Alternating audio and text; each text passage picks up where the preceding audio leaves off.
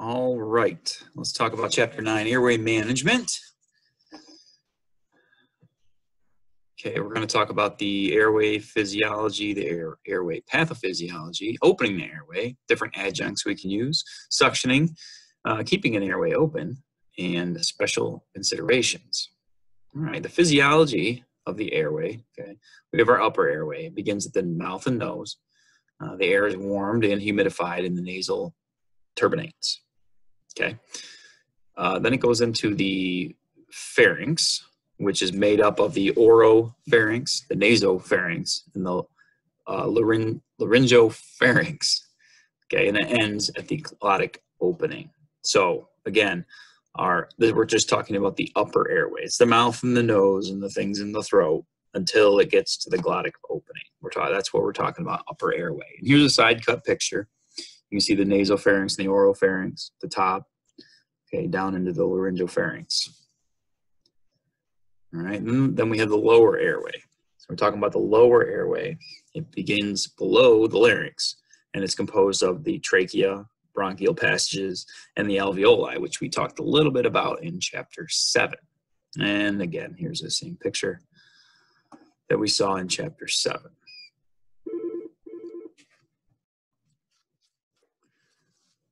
All right, different kinds of airway obstructions, okay? Bronchoconstriction can be a disorder of the lower airway where the smooth muscle constricts internal diameter of the airway.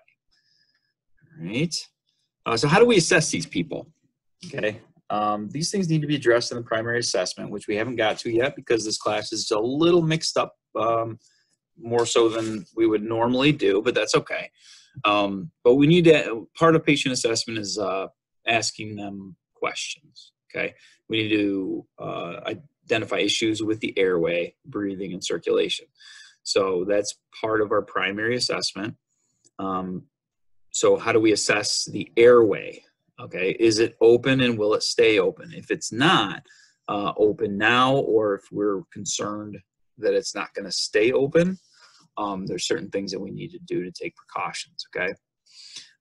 Most patients we can determine that their airway is open just by simply saying hello. Okay, if their airway is not open, they're not going to be able to talk to us. So if they're choking, they're not going to be able to talk to us. And obviously, if they're unresponsive and their airway is not open, they're not going to be able to say hello as well. The sniffing position can be seen when swelling obstructs the airflow through the upper airway. So if they have some kind of swelling in their throat and it's affecting their airway, you might see the person sticking their head out a little bit, sniffing position, their heads up a little bit, because they're trying to open their own airway. And that can be an indicator to us that there's a serious problem going on. Okay, certain things we can look for to indicate breathing problems. Inability to speak, we just talked about, an unusually raspy quality to the voice. Stridor, which is a lung sound that we'll get into at some point. We have little sounders where you can put your stethoscopes up to them and you can hear what the different lung sounds are. Snoring and gurgling. You know, I'd like to recommend to you guys too, if you get onto Google and you type in airway sounds, one of the first pages that come up, it'll actually play different types of lung sounds, and they'll identify them as stridor or ronchi or wheezes, or these different sounds that we need to be listening for. That'll give you guys an opportunity to hear those. All right, so I'd encourage you to check that out. Okay, will the airway stay open? Okay, airway assessment is not just a moment in time, it's a constant consideration, meaning that right now your patient, your unresponsive patient, just for example, he has an airway, it's open, they're breathing okay, all that's fine, but as you progress through the call, that can change. So especially with our unresponsive patients, the airway needs to be constantly monitored. We need to make sure that the airway is still open. All right, some signs of an inadequate airway could be no signs of breathing or air movement. So we're going to look at their chest and we're going to see, is there adequate chest rise and fall? Okay, when we listen to lung sounds, is there air moving on both sides? And we'll teach you guys how to take lung sounds, okay? Is there evidence of a foreign body in the airway? You know, when we are our unresponsive patients, we have to, and they're laying down, the way we can check for an airway is, well, one, we're going to be listening to lung sounds, but two, open their mouth. Are their teeth stuck in there? Their dentures? Is there something stuck in their airway that we can help them with? Okay. Again, the no air felt or heard. We're going to be listening to lung sounds, inability or difficulty speaking, raspy voice, or the uneven chest movement. Okay, abdominal breathing. All right, if they're having a problem with their airway, a lot of times we'll see them abdominal breathing. So that's kind of where you'll see their stomach rise and fall a lot more so than their chest. Okay. Abnormal sounds such as wheezing, crowing, stridor, snoring, gurgling, or gasping during breathing. Again, these are different sounds that you'll be able to hear later on in class, or if you go to Google and find the lung sounds section in there, you can hear those sounds. All right, nasal flaring in infants and children. You'll actually see retractions in the chest and the clavicles in the children as well. So these are all indicators of an inadequate airway.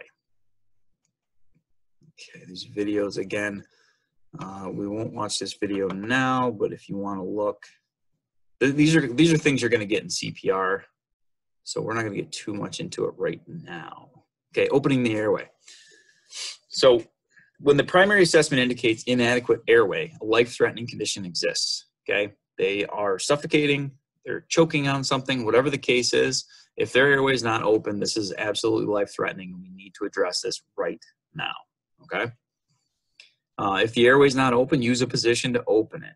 All right. And again, you'll learn about this more so in CPR, but there's two different ways we can open the airway. One is the head tilt chin lift method, and the other would be the jaw thrust method.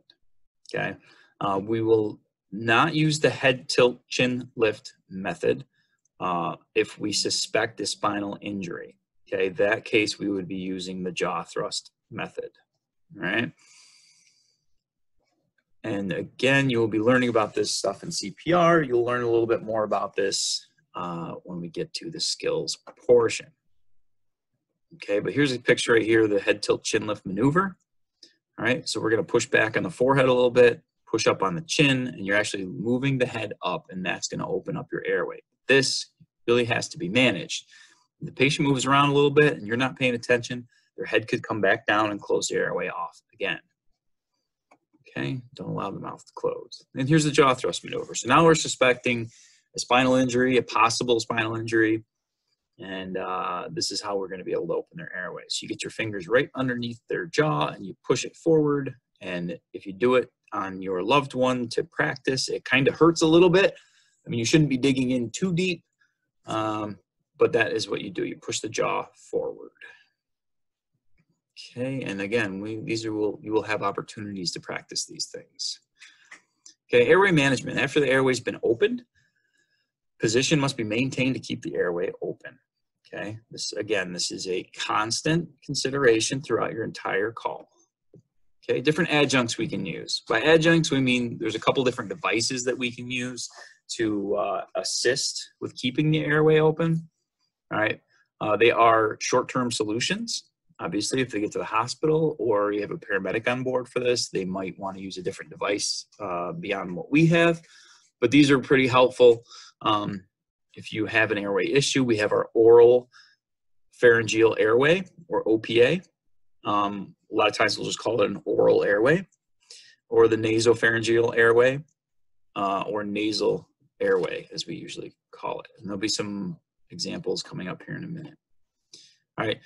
We use the oral airway only on patients not exhibiting a gag reflex. Usually our go-to is the oral airway. If we start to insert this airway into their mouth and they start to gag, we have to pull it out immediately. We don't want them to puke on us. We don't want them to puke on themselves or aspirate or anything like that. Okay. Open the patient's airway manually before using the device. And when inserting the airway, take care not to push the patient's tongue into the pharynx. There's a way to do it, and we will look at some pictures momentarily. Okay, always have suction ready prior to inserting any airway, because if they do gag and they do puke, we need to suction them immediately. Okay, if you're considering airway, make sure you have suction nearby. Okay, Continue to be ready to provide suction if fluid or blood obstructs the airway.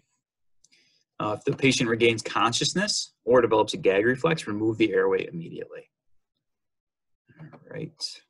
So this is a device used to move the tongue forward as it curves back to the pharynx. This is the oral airway we're talking about. And there's different sizes of the oral airway. There's real small ones, and then there's bigger ones for adults. We will see how to measure them. Here's a picture of the oral airways. Obviously, they have real little ones for the kids and bigger ones for the adults. Okay, so when we size up, and these will be test questions right here, okay?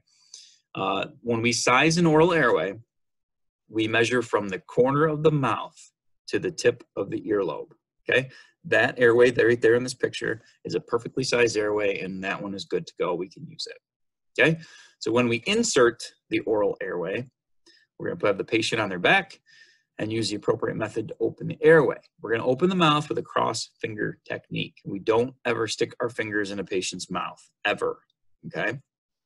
All right, position the airway with a tip pointing toward the roof of the mouth. So you actually have the thing upside down as you insert it into the patient's mouth.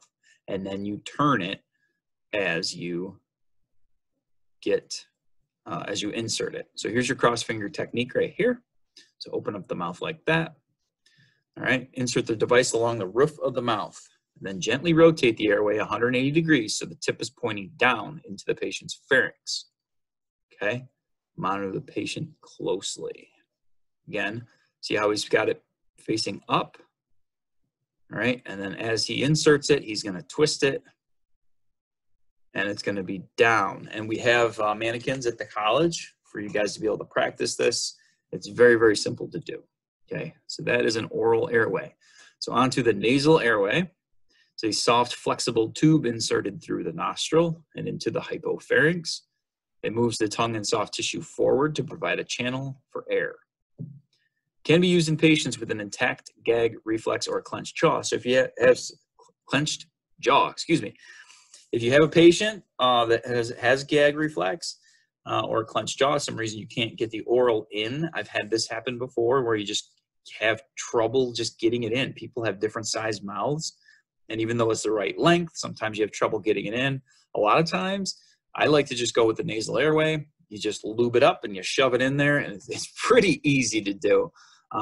So don't be afraid to use this if you can't get an oral airway in. It is contraindicated though. If there's any clear fluid coming from the nose or ears, you suspect serious head trauma, we don't want to shove this thing into their brain, okay? So this is something we'll learn when we get to head trauma, the clear fluid coming from the nose or ears. Those are things to be looking for. But assuming we can put a nasal airway in, they come in various sizes, they must be measured, and the typical adult sizes, they're in French. So these are different lengths, and it's 34, 32, 30, and 28 French. That's how they're measured. There's bigger ones, there's smaller ones. Those are typical adult sizes though. Okay, so when we insert, we want to measure for correct size. And when we measure, we're going to go from the tip of the nose to the tip of the earlobe. Now just remember, the oral is tip of the mouth to the tip of the earlobe. This nasal is tip of the nose to the tip of the earlobe, okay? We want to lubricate the outside of the tube with water-based lubricant before insertion. Every nasal airway kit I've ever seen comes with little lube packets. All right, lube the thing up pretty good. All right, see, that's how we measure it right there. That's a good size. Lube it up.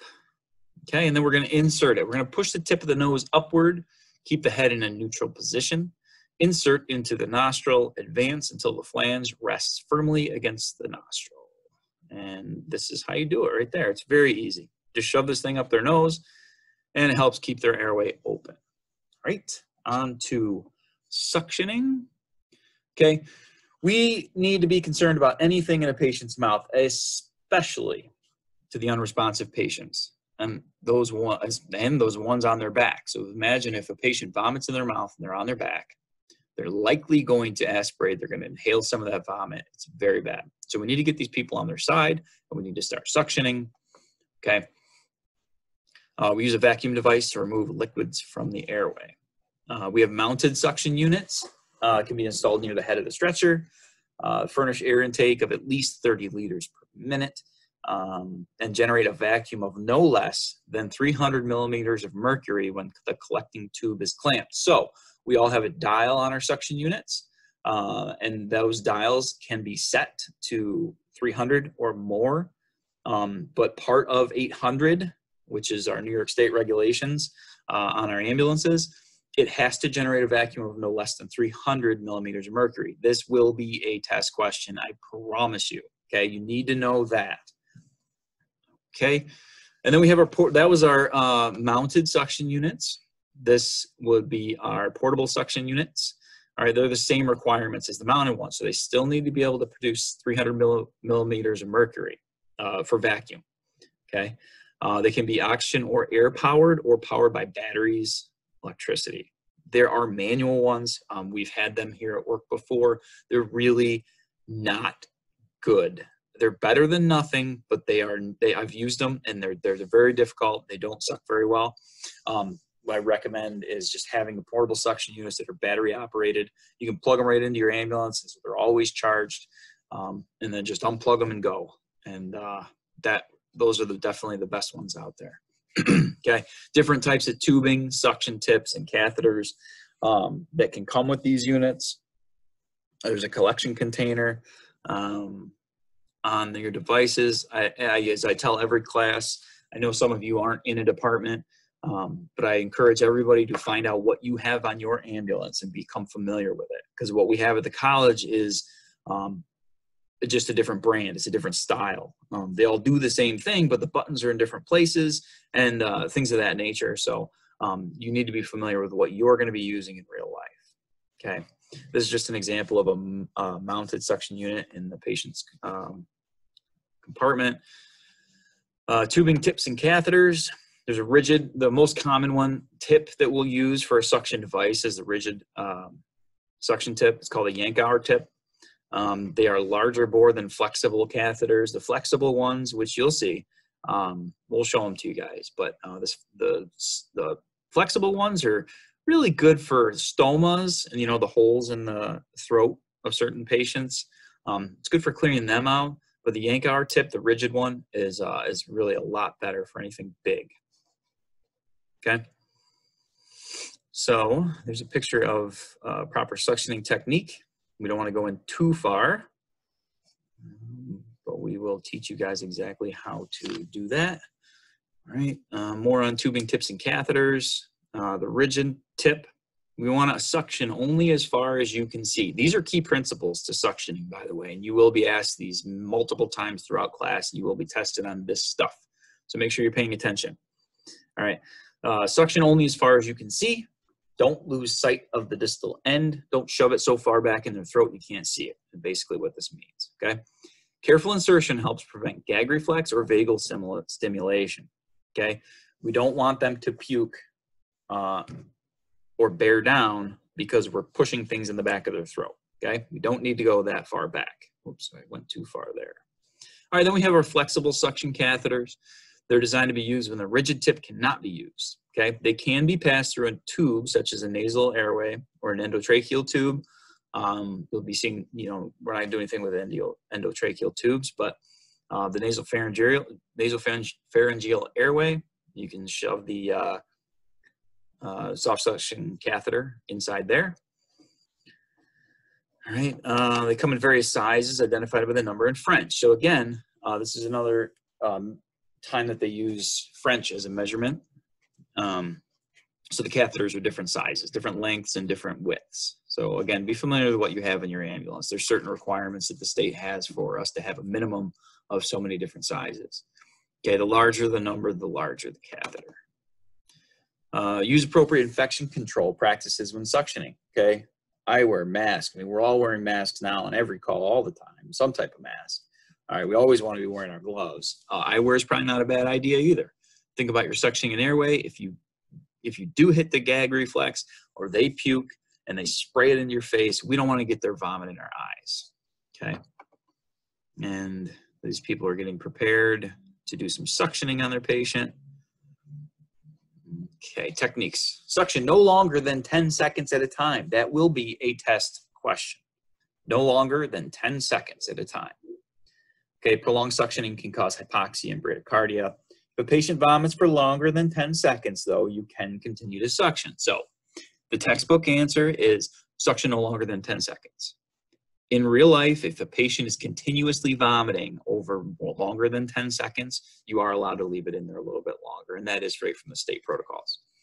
Okay, place the tip of the catheter where you want to begin suctioning and suction on the way out. Now, on the, just looking for a picture here, on the on your rigid suction catheters, there's going to be a little hole. Okay, the suction doesn't actually start until you put your thumb or your finger over that hole. And I know it's very difficult for me to describe in this format. We'll show these things to you, okay? But you place the tip where you want it, and then you put your finger over the hole on the catheter tip, and then you suction on your way out. So you're going around in circles in the patient's mouth, and you're pulling it out as you go for no more than 10 seconds, okay? Suction, yeah, you can suction the oral pharyngeal airway. You can kind of get in next to it. Some of them have little slots on the side that you can fit some suction in there. All right, definitive care, keeping an airway open. Keeping the airway open may exceed the capabilities of a basic EMT. Medications or surgical procedures may be necessary to resolve the airway obstruction, meaning we may not be able to fix their airway issue. We're going to do everything we can to try, but sometimes there's something lodged into their throat that we can't get out. There's nothing we're going to be able to do, but we're going to do everything that we can to try to fix the problem. Okay, this is why it's important for us to rapidly evaluate and treat airway problems. Quickly identify what's going on. If it's beyond our capability, we need to drive real fast to the hospital and or meet a medic en route. Okay, they can do some more things than we can. But we need to quickly recognize if when more definitive care is necessary. Okay, is that paramedic closer than the hospital, or is, okay, what's the closest, fastest way to get this person to an advanced level of care beyond what we can? Okay, us in the city, sometimes if we're waiting for a medic to come in from outside the city, for a paramedic to come in, sometimes the hospital's closer and faster. So we might take this call to the hospital on our BLS ambulance and not even meet a medic, because it's actually faster for us to just get to the hospital. All right, special considerations. Dental appliances. Somebody has dentures, we should always just try to leave them in place. If they become dislodged during the emergency, we can remove them. If you think they're going to be a problem, if they're loose and they're flopping around in their mouth, it might be a good idea to get them out. But for the most part, just leave them where they are. Okay. Note on pediatrics, a variety of anatomical differences to consider when managing the airway. Okay. Kids have smaller mouth and nose. They have a larger tongue and a narrow, flexible trachea. Okay. Generally speaking, too, kids have bigger heads, just proportionately to their bodies, than adults do. So it's a lot easier to close off a kid's airway when you have them laying on their back, which is the supine position, right? When you have them in the supine position, it's a lot easier for them to have their head come forward and actually close off their airway. So there's just some considerations we should be taking for pediatrics. Here's a picture of it right here, actually. Okay, airway obstructions are a lot easier in kids. You can see this kid's head is just a little bit bigger proportionately, all right? And it's a lot easier for that head to tip forward and cut off the airway. All right. So pediatric management considerations, open the airway gently. Don't hyperextend the neck, so don't pull it back too far. Consider adjuncts when other measures fail. Use a rigid tip with an adjunct, but do not touch the back of the airway. That's with any patient, not just pediatrics. Real quick review. Always use proper PPE when managing an airway. We can get puked on, we can get coughed on, we can do, okay, especially in these days of COVID, we need to be protecting ourselves, right? Airway assessment must be an ongoing process. Airway status can change over time, and it can change very quickly, all right? So really keep an eye on this stuff with your patients. Airway management should start simply and become more complicated only if necessary. Questions to consider. Name the main structures of the airway. Remember, we got the larynx, excuse me, the pharynx, the larynx, the trachea, the bronchi, the bronchioles, and the alveoli. Okay, just make sure you understand the differences between those parts of the body. Explain why care for the airway is the first priority of patient care, of emergency care. Okay, right? Because airway is, if we don't have an airway, that patient's going to die very quickly. That's why ABCs, we want to worry about their airway first. And describe the signs of an inadequate airway. We talked about all this stuff. And that's the end of this section. All right, and we'll close this video out and we will get to the next section.